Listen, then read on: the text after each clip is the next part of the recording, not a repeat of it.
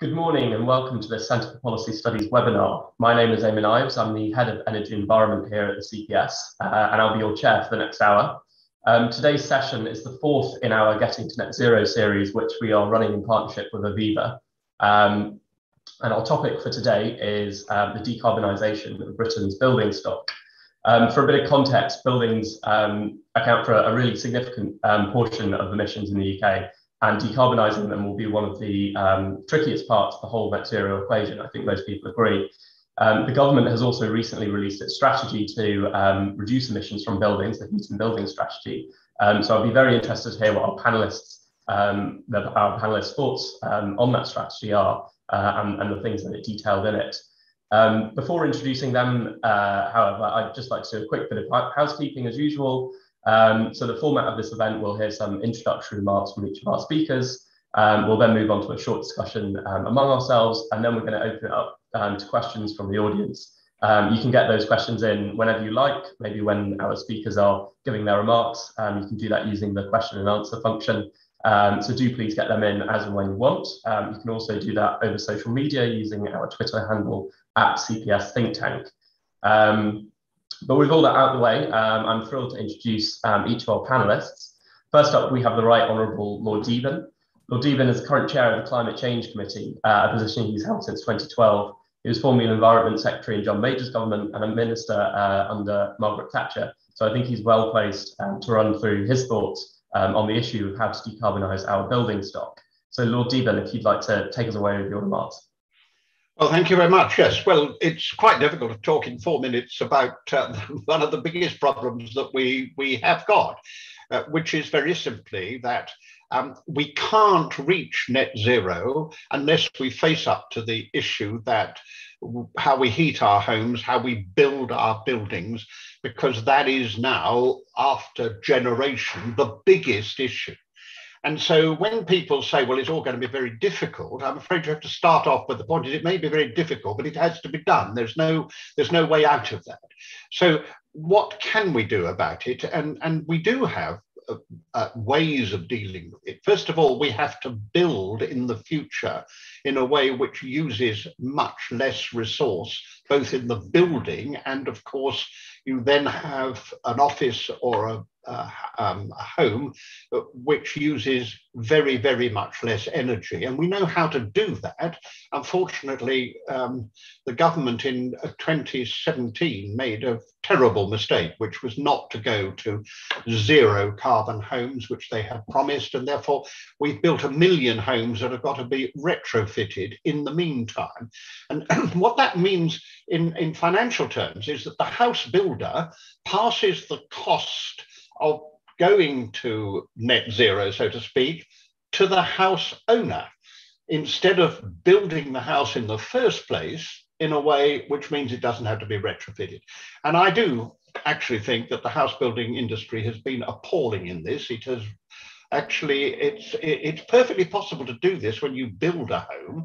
It doesn't cost very much more. And most of that cost you can get, if all of it, you can get out of lowering the price of land, because of course the land price is very elastic, the big gap between agricultural price and development price. So that's where we are, and we have to improve that. The government's now going to enforce very much tougher regulations. Unfortunately, it's not going to do so until 2025, so there'll be even more houses built which have to be retrofitted. I think this is a great mistake. And if the industry had any gumption, it would actually deal with it itself and not wait for that moment, but I'm afraid it doesn't. And then as far as retrofitting is concerned, well, the way forward is, in fact, the increased use of air source or ground source heat pumps, which enables you actually to reduce your energy consumption very, very considerably and makes it possible to use, of course, electricity, and therefore you're being able to use what will be by 2035 entirely carbon-free electricity, which is what the Prime Minister has now promised and committed ourselves to. So we have a way forward, but the difficulty is that the cost of this is at the moment significant. I've got one, I have to say, because I try to walk the walk, but I have to tell you, not only is the cost that, but it's extremely difficult to get the information. And even as chairman of the Climate Change Committee, I found it difficult to get information. You can, if you've got the money, you can buy an electric car very easily, because there are a lot of people out there who want to sell you a car, so they know about selling. The heat pump industry doesn't know about selling at all, so they can't tell you what you want to know. So one of the things we have to do is to make sure that people can get the information and they can take the opportunities up. The government has started that off. It's wrong to complain that it's only going to do 90,000 heat pumps a year, and that actually we need to have 10 times that. The truth is, the government's plan is that if you begin to get the market moving, then you can begin to get the industry working, and then you can begin to do what we have to do, and then you can think seriously about how you help those who are poorest to make that change when they have to. So I'm not against what the government is doing. We've just got to keep its feet to the fire to make sure that is actually what it's doing, and that it isn't just an excuse for not doing the whole thing. So that's where we are, and I think I've more than finished my few moments. Well, thank you, Lord Deben. I'm sure you and your committee will be doing exactly that in the years to come on the keeping the feet to the fire. I'll now turn to our second speaker today, who is Edward Dixon. Edward is the head of ESG for Aviva Investors' £52 billion real estate platform, which covers real estate and infrastructure, which are obviously two critically important issues for us today. So Edward, if you'd like to give us your opening remarks. Thank you, and really pleased to be invited to speak with you today. It's absolutely unequivocal. Our industry is a major contributor to the climate crisis, and the emissions from buildings, plus the power and the transportation that we invest in on a day-to-day basis here at Aviva Investors, are absolutely responsible in their industries for 60% of UK emissions. So buildings and infrastructure are a really significant part of the problem. And although closer to home in the UK, a lot of the buildings that we'll be living in and working in 2050 have already been built. Actually, as the world's population approaches 10 billion, the global building stock is expected to double. So that's the equivalent of adding a New York City every single month. So the crisis closer to home is absolutely a challenge of addressing what we have. Further afield, it's much more so about how we look to the future and planning how we build new. Now, we are undoubtedly in a very serious situation, and the climate crisis presents catastrophic risks both for our clients and for society. And in many cases, they're the same people. In Aviva Investors, we invest typically long-term pension money. So many of the people that will be listening today on the call, you'll have car insurance or health insurance, life insurance, or you might have a pension, your staff pension scheme that will be probably invested by us in something that you'll use every day, real estate or infrastructure. So we're all affected by this, and we're all in it together. I think with that huge forecasted growth comes a huge unprecedented investment opportunities. And I think that's our position on this matter, is that a lot of the communication that we tend to hear about this topic is around cost. How do we find the money? How do we actually cover the costs of getting to net zero? But actually the transition to a low carbon economy over the next 20 to 30 years is the investment opportunity of a lifetime. And we're gearing up to be able to capitalize on that opportunity on behalf of our clients. And our clients consequently represent, as I said, many of the people that would be listening today on this call, members of the public, which really hope that their pensions will be there when they retire. Now, just in terms of the detail on that, we've committed, like many other companies, to reach net zero by 2040 across our real assets platform.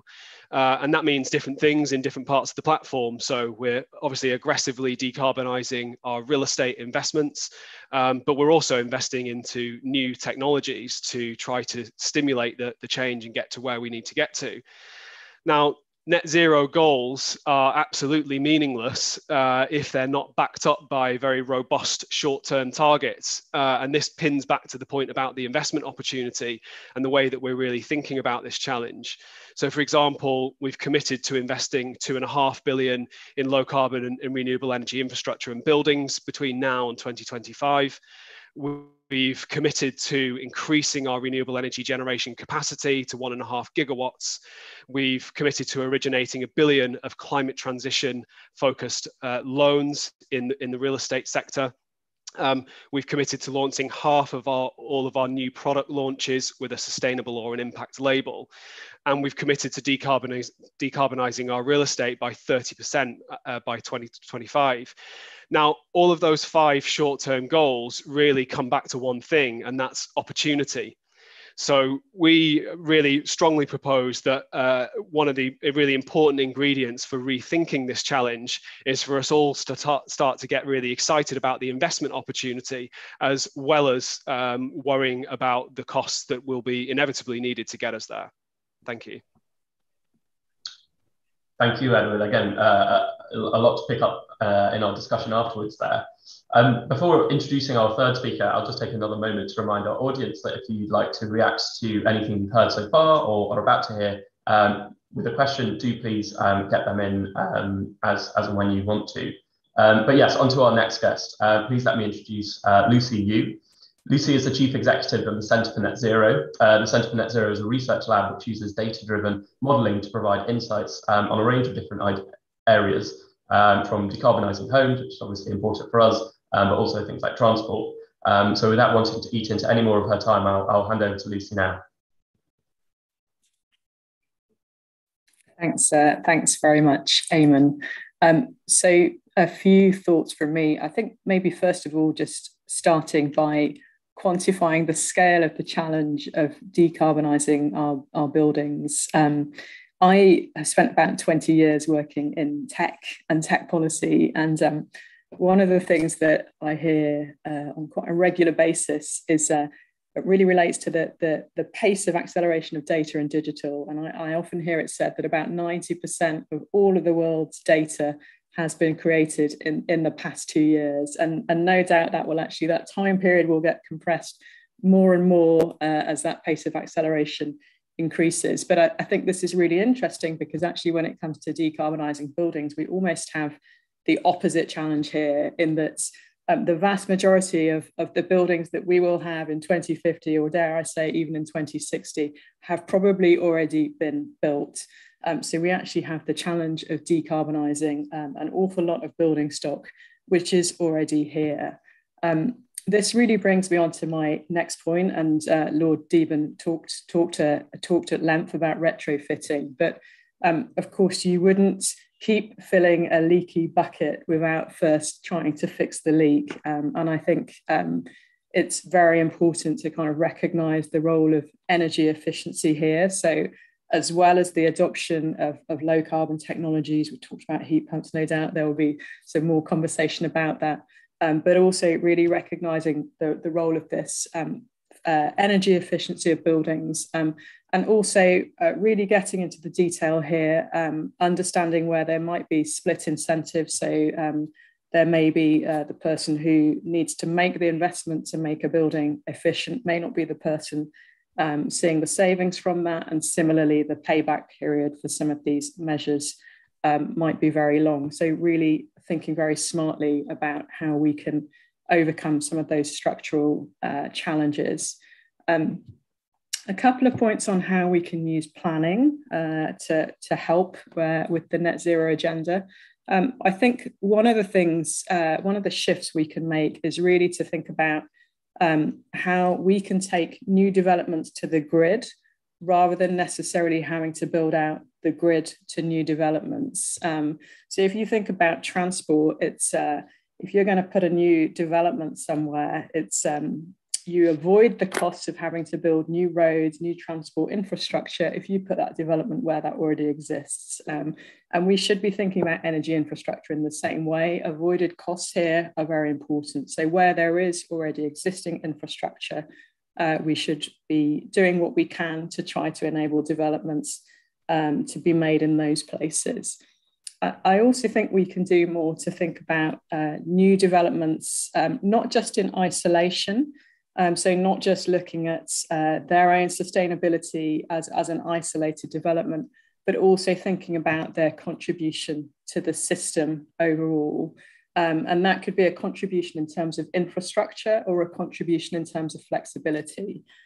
So I live very close to the world's most sustainable branch of IKEA. It's the Greenwich branch. Now that branch of IKEA is fitted with solar panels on the roof, for instance, but it's also heated and cooled by a geothermal system.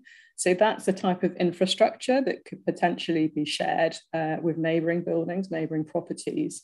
But also in terms of flexibility, some types of development, some types of businesses, some types of use of land may be more flexible in terms of their kind of demand for electricity and the ability to shape that demand than others. So again, we should be really thinking about how that flexibility can support other neighbouring buildings which might be more or less flexible, and how that can contribute to balancing the grid locally. I think just a final comment. I don't know if anyone on the call is interested in architecture. Yesterday, I spotted a news story about the death of a British architect called Owen Luder. And he was actually named as the kind of the architect of some of Britain's most hated buildings.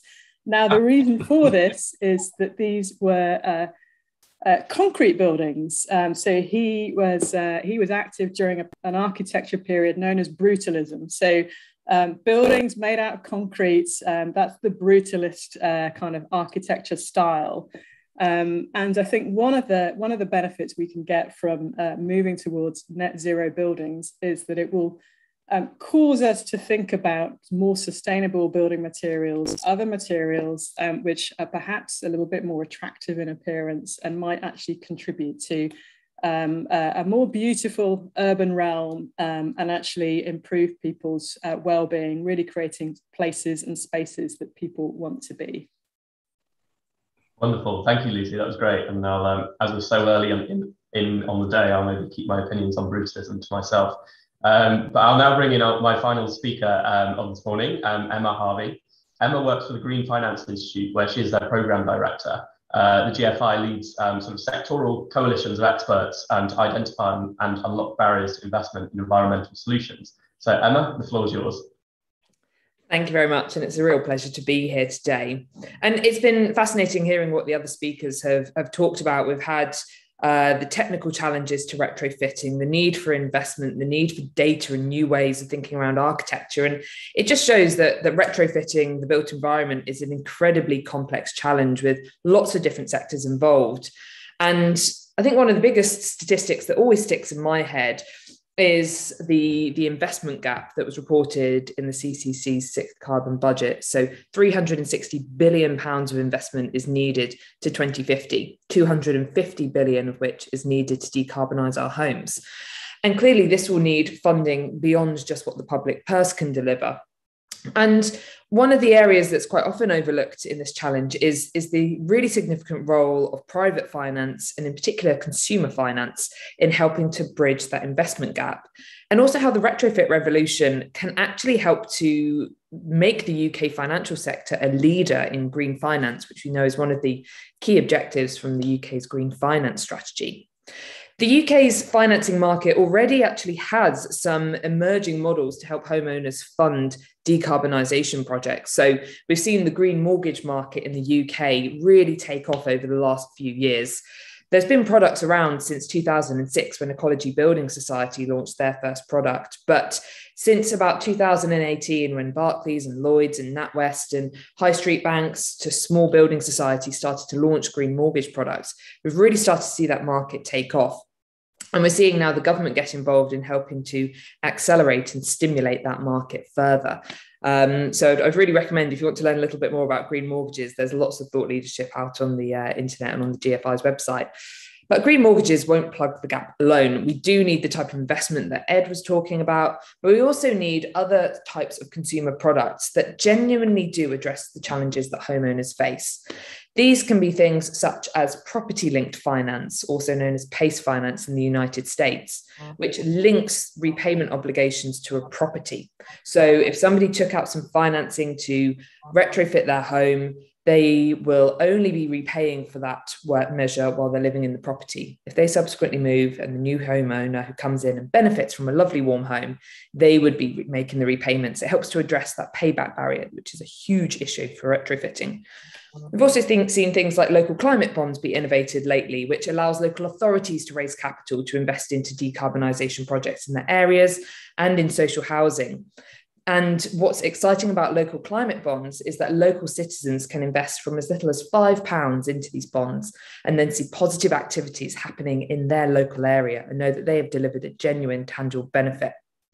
But if we want to start creating this smorgasbord of interesting and useful financial solutions, there are several factors that are going to be critical to success.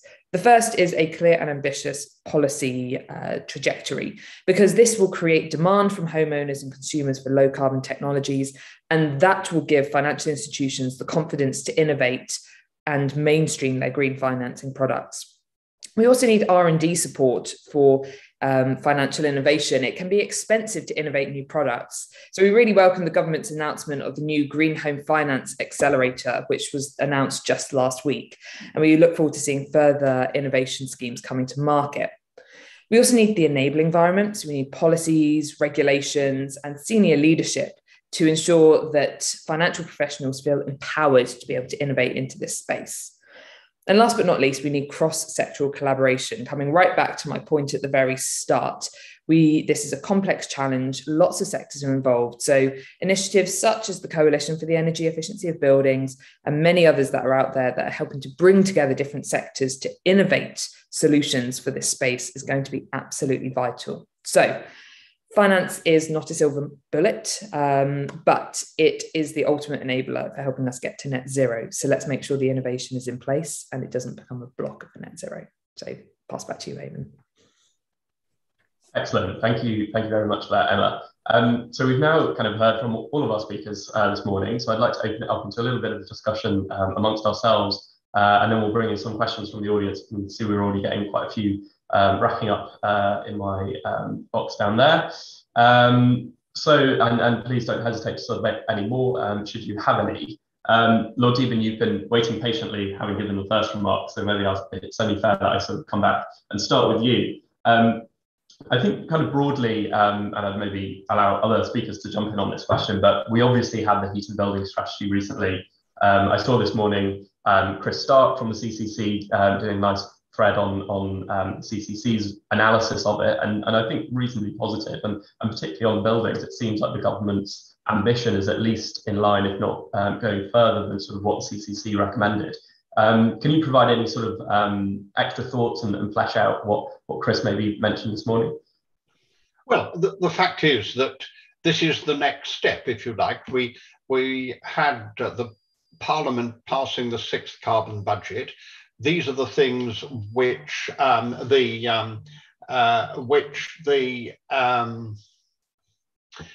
Climate Change Committee have put forward, and the government has in large measure taken those on, as you say, moved a bit further in some and rather less on others. So all that has been, we think, rather a good step, indeed a very good step. But it is just the next step. I mean, what then has to happen is that has to put in reality, and there's no way around that. I mean, we just have to see that as something which I have to look at, the committee has to look at all the time, seeing that the government keeps its feet to the fire to do the things that it says it's going to do. And I think it wants to. And of course, it needs huge support from the rest of us, because this is not easy. And the government, it's quite difficult for governments to have long-term aims and then do these things as they have to be month by month, literally. And so there's got to be a much more positive view about the government's efforts here. But at the same time, we've got to be pretty tough about it delivering. And it's that balance. And in the end, of course, you build a much better world. I mean, fighting climate change is absolutely essential. But at the end of that, you have a greener and cleaner and kinder world because of what you've done. So there is a real positiveness behind the whole thing. Thank you. And I think maybe just pivoting quickly to Edward, we talked about there's going to be a range of different actors, and maybe could you give us kind of the investor perspective? Obviously, you kind of dwelled on this a little bit, but your kind of thoughts on the strategy and maybe the general approach that the government seems to be mapping out. Thanks, Eamonn. Yeah, certainly. I guess if we take a step back and think about the impact of the heat and building strategy on our sector, so in terms of what it means for finance and what it means for institutional investment in the built environment, whilst the strategy does serve the domestic corner of the market very well, and obviously we're very pleased to see that so many strong commitments have been made across the board, I think this, it's addressed broad market factors, but could do more on commercial. And that could potentially stimulate the market and lead to some longer term changes. So if we think about our little corner of the market in non-domestic properties, most large commercially rented properties are managed by larger institutional landlords, property companies. And a lot of that is underpinned by pension money, right? So it's relevant to all of us. And the retrofit of those larger, perhaps more complex properties is a really significant part of the problem. And that's perhaps the area where, although we've seen some longer term commitments from the heat and building strategy, it could be argued that perhaps the shorter term, firmer policy responses aren't perhaps where they need to be. So, for example, we've seen long-term strategy for energy and use performance becoming mandatory for commercial buildings. That's something that will really help to encourage commercial building owners to really understand how their buildings are performing. And consequently, if we can understand how they're performing, then that will encourage quicker retrofit when we realize the scale of the problem. So I think we'd like to see stronger action sooner on that point. But although, obviously it's been out for consultation recently, so we're certainly on the right track. I think in terms of energy performance certificates, the little label that tells us all how efficient our buildings are, really important. They don't tell you everything, but they're certainly a really important indicator of how sustainable a building is. We've seen, again, a long-term plan for the minimum EPC certificate standard to go up by 2030. Again, I think we need to see that enshrined in policy, and we need to see some really firm action on that right now.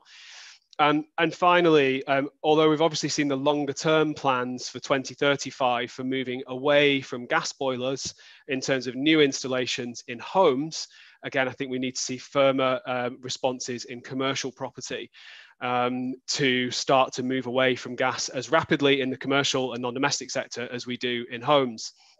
I think what's also interesting as well is the intersection between the heat and building strategy and the UK taxonomy and the sustainability disclosure requirements.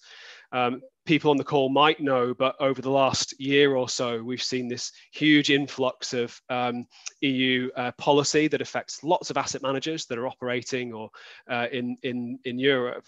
And that is starting to really drive investment into cleaner, greener buildings. Now, part of the problem with that is that it doesn't necessarily reward transition, i.e. Buildings which are being actively decarbonised aren't necessarily recognised as being a sustainable investment. So I think one thing that is really important is that when government are starting to think about really locking in the new UK taxonomy and the sustainability disclosure requirements, how do we ensure that the end investor, which might be me or you or anyone else listening on this call, can be rewarded for investing sustainably in actively decarbonising buildings, as well as just investing in buildings that are green. But the final point I'd say is that, although there might be a little bit of a gap on non-domestic property in terms of the actions right now, we're obviously really, really pleased to see that there's firm action across the board in terms of stimulating the market. And that comes back to our position on this, is that it creates a huge unrivaled market opportunity. Thanks for that. Now, sort of maybe parking heat and buildings, at least for a little while, I'd like to turn to something that Lucy picked up on, which was kind of the broad point around that planning policy. I think one thing that often gets missed out in this debate is, the sort of the idea that moving towards maybe denser communities and not necessarily monstrously dense, but certainly denser than we generally have in the UK, could actually pay quite a lot of climate dividends, and especially in terms of whether it allows retrofitting of buildings or maybe more sustainable transport networks and things like that. Lucy, I don't know if you want to kind of elaborate a little bit on some of the points you were kind of groping towards when you were making your opening remarks. Yeah, I'd be interested to hear from the other panelists on this as well. But I mean, I think this, I have a lot of conversations with people in my network about this sort of concept of the 15-minute city, which is a sort of urban planning and transport concept, really. And this is the idea that everybody should be able to kind of walk or cycle or use some form of active travel to get to all the things they might need in their day-to-day lives. So it could be their work, their education, their recreation, and so on and so forth. I think there is a gap here for a very similar kind of thinking about future energy infrastructure. We know that to have a higher penetration of renewables on the grid in future, actually having increased flexibility is going to become more important. So, we could think about that flexibility at a very kind of macro sort of level, but actually, to my mind, it makes much more sense to think about that first in much sort of smaller local community type units, if you like. So, I'll perhaps leave it at there for now, and I'm sure some of the others have some thoughts on this as well. Definitely. I mean, I think one thing which, and Emma, I'll certainly bring you in, policy interventions like street votes. I don't know whether the CCC has heard of those, Lord Deben, but I think really interesting policy proposal to allow sort of the densification on a sort of street by street level that I think could genuinely help in the whole retrofitting equation. Emma, I saw you hoping to come in. So do you want to? Yeah, just to kind of build on Lucy's point around the importance of place-based decarbonisation, not only to tap into economies of scale that you can build in a local area, but also to leverage the local knowledge, the local supply chains, because we hear throughout, a lot of what the government advocates for in the Green Revolution is the fact it will create a wealth of green jobs, and those need to happen on a local level as well. But also just understanding the nuances of individual areas, which will be very different from a rural community to, inner city London. On the financing, how financing can play into place-based solutions, I've mentioned already around local climate bonds, but one scheme that we've seen be quite successful that's been trialled in Greater London and in Cambridgeshire and a couple of other places is aggregating demand for particular home technologies. So some of you may have heard of the Solar Together programme that was run in Greater London. This allows people living in a particular geographic area to register their interest for solar panels to be put on their roof.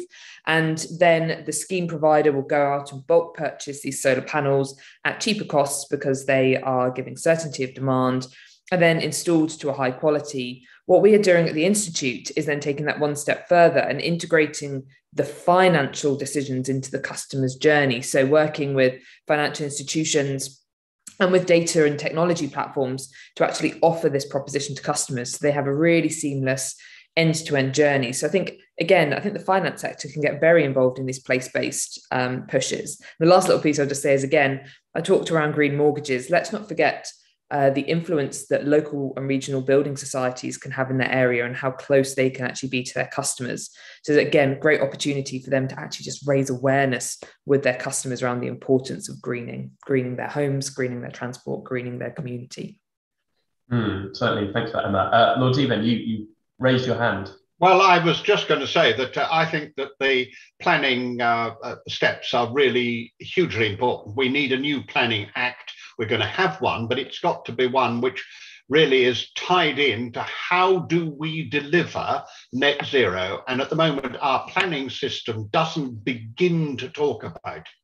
Secondly, of course, we ought to be building on brownfield sites in cities. This is doubly important. Not only do I agree with Emma and Lucy about that, but I want to say the other thing is we don't want to be building on greenfield sites, because we need those green fields for the soil to sequestrate carbon. We need those fields for us to grow food. I mean, it's a really important thing. And what is happening all over the country is people are building crap homes on the edges of villages. And this is unacceptable, because, I mean, our local village where I live, the fact is that 97% of the people are commuting, and they're commuting by car because there's no other way of commuting from the village to the nearest town. We shouldn't be building there. We should be building in the towns to provide people's homes. And that is what civilization was about. After all, cities and civilization are very close together. The two happen. There are two decent ways to live. One is out in the country, and the other is to live hugger-mugger, where you really do learn about things and know about things. And decent houses can be very, very tightly built. Look, one of the very most dense buildings that there is the Royal Circus in Bath, thought to be the most beautiful homes, places that people really want to live in.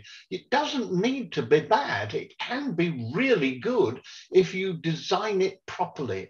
And that's what we need, is better design in our cities, and a planning act which makes it much more difficult to build on green fields.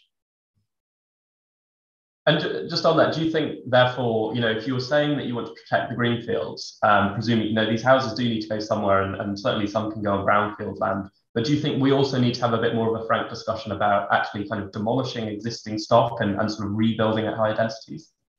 Well, I think demolition is always a dangerous thing, because it's very expensive as far as carbon is concerned. So you've got to be very careful about demolition.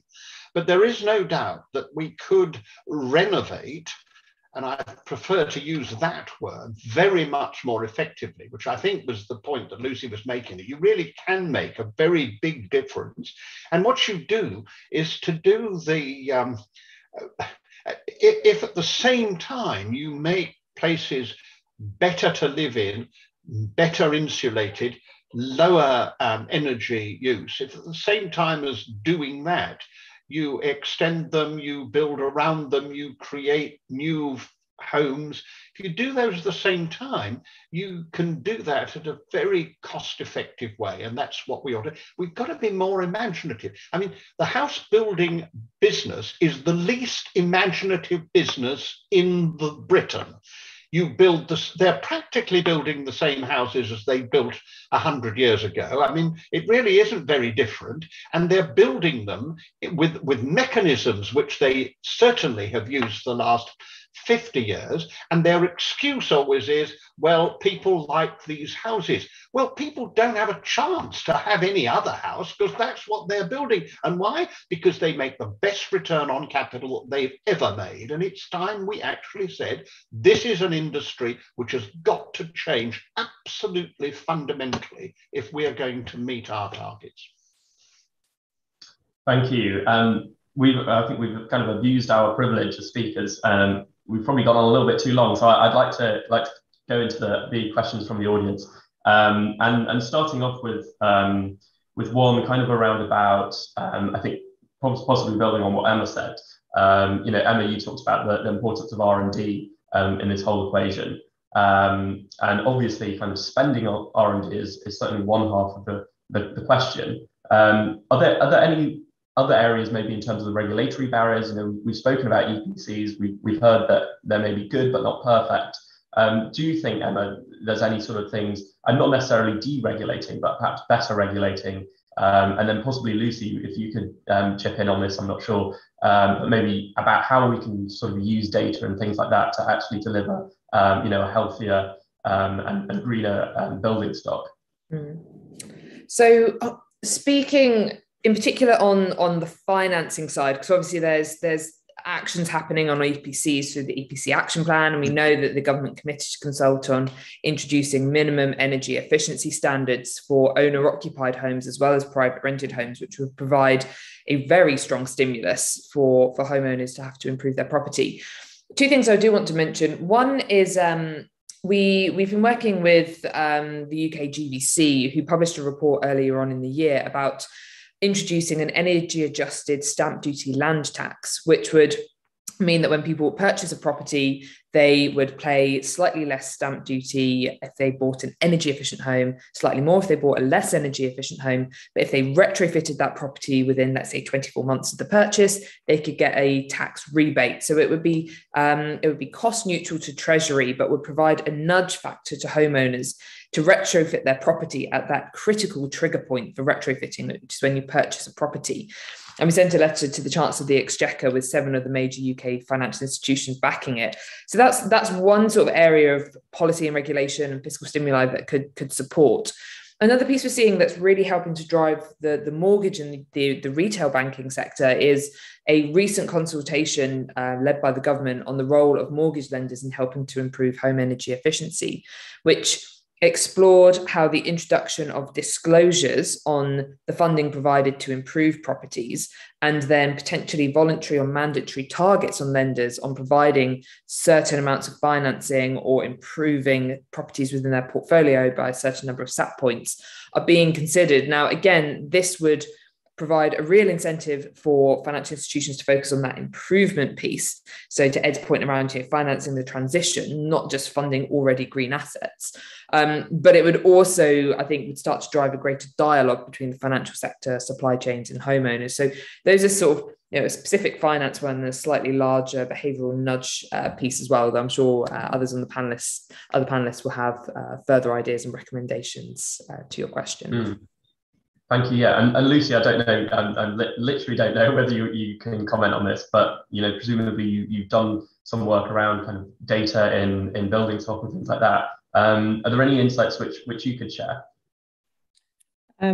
Maybe just reflecting on Emma's final comments there about behavioural nudging and so on. I think was in a very interesting meeting with Al Gore recently, who has taken an investment in Octopus Energy through his generation fund. Now he talks about, I think the economist's name is Rudy Dornbush, who talks about this idea that change takes longer to arrive than you think, but when it does arrive, it happens faster than you think. And the reason I mention this is I think for all of this huge topic of decarbonising heat and buildings, and then more broadly society beyond that, actually, we're going to need to go through a huge transition. And I think really one of the areas that data can be very interesting here is to understand how we can move from one state of the system through a kind of tipping point into another fundamentally different state of the system.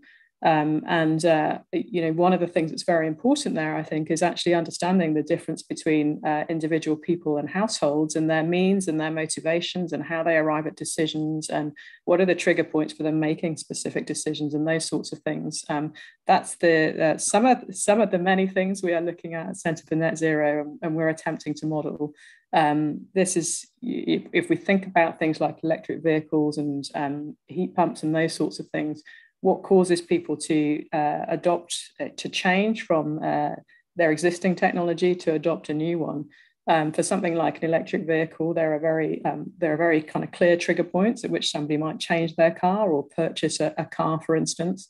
For something like a boiler, actually, typically that's a distress purchase. People won't replace that until their existing boiler is broken. There are some exceptions to that. So maybe if somebody receives an inheritance or comes into some an unexpected windfall, they might take that type of decision. But I think understanding these different means, motivations, decision points is actually a really important part of this whole debate, and is somewhere where data can be really valuable.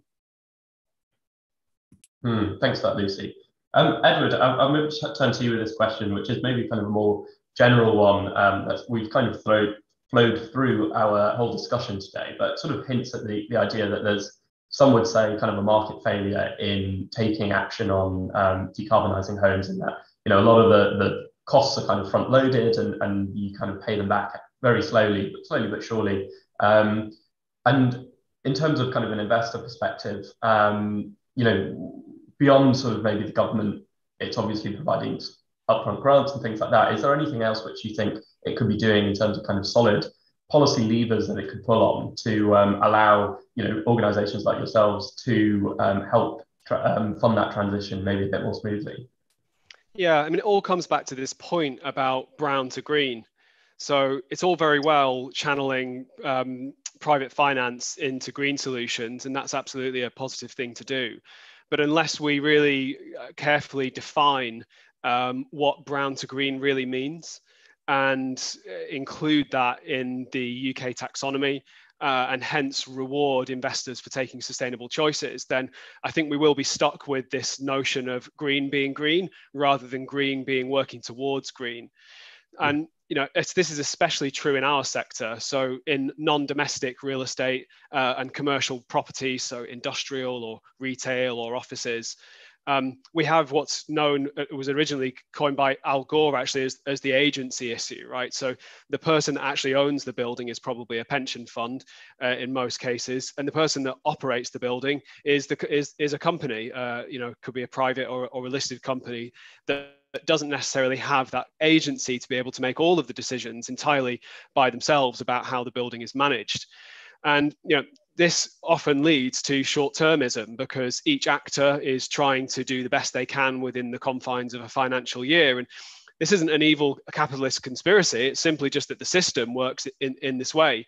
It's not necessarily practical for companies to raise the funds to own the building that they might wish to occupy, and consequently have leasing. So what we need is the mechanisms that actually tie those two parties together and enforce them, encourage them to work together, to start to be rewarded by government and seen as being sustainable investments, which is really important. So a couple of examples I mentioned before about our net zero pathway. We committed to delivering $1 billion in sustainable transition loans. And this means that commercial mortgage, we as a lender, Aviva Investors, will lend a commercial mortgage. It could be 150 million to a company, and we will encourage them to take on 2 or 3 different sustainability challenges in terms of decarbonising their building through perhaps installing rooftop solar or getting green certification or reducing their energy use. And we, working with our client, will reward them for it. So the cost of their debt is cheaper. And what this is it's everybody working together. So it's the beneficiaries ultimately making a very small sacrifice now for a long-term gain. It's the pension fund saying, well, actually, we kind of like companies that want to invest in their own processes because they're lower credit risk over the long term. And it's the company coming forward and saying, yes, I'll invest for the future and I'll take a lower cost of capital in reward for doing that. So that's one example. I mean, even more specifically, just in property, our smart buildings program, we work with our occupiers to help them to decarbonise. And through the lockdown, we helped to avoid over $1 million in energy utility costs, which is obviously through the lockdown, the time when people needed those cost savings the most. Now, all of these projects that I'm talking about are all transition projects. They're not green projects. We're not just taking capital and investing it in green. But at the moment, you would be hard pressed to be able to pin those sorts of mechanisms, whether they're leases or power purchase agreements for solar, or whether they are sustainable transition loans, and actually class those as green. So that's the big change that's needed. Thanks, Matt. We're running out on time, but I think we've got just enough for maybe a couple more questions, and one which I wonder if Lord Deben would like to take a crack at from Ken. And actually, before we invited all our speakers today, we sort of asked them, what are the other benefits aside from climate that we might get from the transition towards a net zero building stock? And Ken's question is basically around that. So he's asked, if we don't achieve net zero by 2050, does Lord Deben think what will happen in the UK? Will the investment be worth it? Well, it's not worthless at all. I mean, but we've got to make it happen by 2050. I mean, there's no point in mincing our words. If we don't do this, in Britain and in the rest of the world, then we really do face catastrophe, because the effects of temperatures rising more than 2 degrees, indeed more than 1.5 degrees, are really very, very serious indeed. And people who don't think about it, just remember the whole of the population of Bangladesh lives beneath the high water mark. Now, if that's the case, if you really think a world is going to be a world that's going to be easy to live in, with huge numbers of people actually being unable to live where they live now, it's just one of the examples of what climate change really means. And the nearer you get to the equator, the worse that is. And the poorer you are, the more likely you are to suffer from climate change. So the fact is, we've got to do it. So I'm not prepared even to consider a possibility of not doing it. But the fact is that in doing it, we do, of course, make a better, cleaner, greener, kinder world. Exactly what I constantly say, but it's true. We will have less pollution. We will live in a place where the water is cleaner. We'll actually be able to live in circumstances where it is easier for communities to be built and to live together properly. These are the changes that really will take place on the way to 2050. So we fight climate change because it is catastrophic if we don't win, but in doing that, we improve the world we live in. Thank you. I don't know if any of the other panelists just kind of want to jump in on the back of that. Any other sort of the key sort of objectives and benefits they think we can ascertain from a move to a cleaner housing stock or building stock more generally? I'll just echo Lord Deben's points, to be honest. I think it's wise words in a lot of cases. Okay, so maybe we actually do have the time for a couple more short ones, and maybe kind of just remaining with you briefly, Lord Deben. A question from Mary, very short and simple actually. How much did your heat pump cost? How has it affected your heating bills? Does it use green electricity? And how feasible is it to fit one into a small city flat? I actually think I remember, I think it was the launch of the 6th carbon budget. It was the day that you were getting yours installed. So I don't know if you want to pick up on that sort of collection of questions from Mary. Well, the truth is that we certainly use green electricity. We work with bulb and we therefore have that. And we've just had the half-hour meter put in, so that's all ready to move that on. I can't tell you exactly what the heat pump bit cost, because we've had the whole of the system turned over. It is a house which, because it's a listed building, you can't do a lot of the things that you can do in other homes. So what we've tried to do is to put as much insulation as we can in the circumstances. And now we're going to watch it very carefully and see how the effects of having all this will work. But the point I want to say is that I'm very fortunate because I can afford to do this. And what we've got to recognize is that it's very much more difficult for many people. And as Mary says, in a inner city flat, the opportunities are much less in the heat pump way. But there are things that can be done about blocks of flats. There is going to be much more opportunity for district heating, which now is extraordinarily good. It's not like the old system when you only had the heat when other people were prepared to let you have it. Now you can really use it exactly as if it were your own heating system. But of course it can be green. So there are lots of opportunities to do that. And we can all do as much as we can do. So we could all change our supplier to somebody who is entirely green. And there are several of them, Octopus and Bulb, two of them, but I mean, there are several of them. You change to them, and you do so because they're not only providing green solutions directly to you, but they're also working to extend the opportunities that come from renewable energy. So I think we can make a lot of decisions. We mustn't say because we can't do everything, we should do nothing. We must do as much as we can. And sometimes it's a good idea to wear a jumper. Absolutely, I've got mine on this morning. And maybe just kind of remaining with the heat pump question very briefly, we've had another one in sort of about the question of skills in terms of doing all these retrofits. I don't know if Lord Deben or indeed any of the other panelists want to sort of chime in on this, that it seems that we need a lot more people with the requisite skills to do the installations, to do the retrofitting. I don't know if anybody's got any ideas for potential policies that could help the government in terms of achieving that. Well, all I'd say is that it's crucial. If we're not careful, we're going to have a lot of green jobs and nobody to do them, because our skill shortage is enormous. And the government skills bill, which is in front of Parliament at the moment, is absolutely crucial. I'd like it to go further, but it is at least a very important beginning. We've always got it wrong. I once read a report of how much less well we were doing it than Germany, only actually it wasn't Germany, it was Prussia. It was a report in the House of Commons in the 1860s. We still hadn't got it right since then, so we've actually got to work very hard on skills. Excellent. But also oh, sorry, I was just going to come in. No, go right ahead. There is also a role for finance to play in helping fund manufacturers, installation companies, boiler installers, to be able to retrain and pivot. I think that long-term policy is vital to give certainty of demand for organisations to move forward.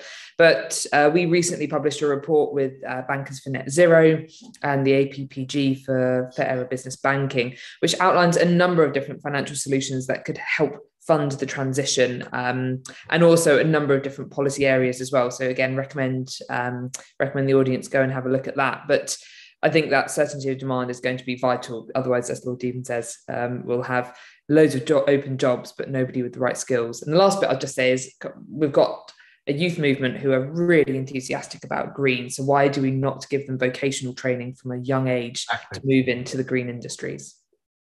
Absolutely. I'll certainly keep an eye out for that report you mentioned. Well, I'm afraid that our hour is almost up, so I think I should bring things to a close before we get cut off. I've had a great time chairing today, really enjoyed the contributions from the panel and indeed questions from the audience. I'd just like to say a huge thank you to Aviva for partnering with us, not just on this event, but the whole Getting to Net Zero series. As I mentioned, this is the 4th event we're doing, and we will have a final one on sort of the role of the financial services sector in helping deliver the net zero economy. That will be coming up in the next few weeks, and keep your eyes peeled for that date. The best place to do that is on the CPS website or via Twitter. You can look for our social media at CPS Think Tank. You can follow me at Eamonn Ives. And all that remains for me to say is another huge thank you to my panelists and to all of you for watching this morning. Thank you. Thank you. Thank you.